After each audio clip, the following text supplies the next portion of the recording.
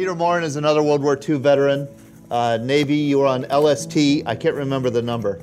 We picked up the first LST in New York in 1943, took it over to North Africa, and we wound up in Tunis, and we got ready to invade Sicily. Well, we went part of the way into the beach, and then we got sunk.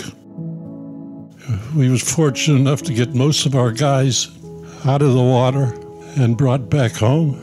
We picked up another LST down at Ambridge, and we took that over the South Atlantic, which by then was almost submarine-free, just in time for D-Day. And we was in the middle of all that stuff going on during D-Day.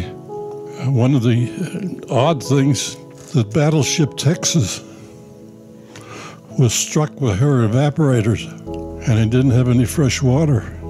Our LST amphibious force coming to their aid and we gave them fresh water. I thought that was amazing. But then we went back into traveling back and forth from France to England, taking supplies and bringing back wounded. In fact, we had 4 Navy surgeons who operated while we were underway. After 6 trips, we got caught in a storm. That big storm that raised so much trouble with all the sunken ships that was put there to form the breakwater.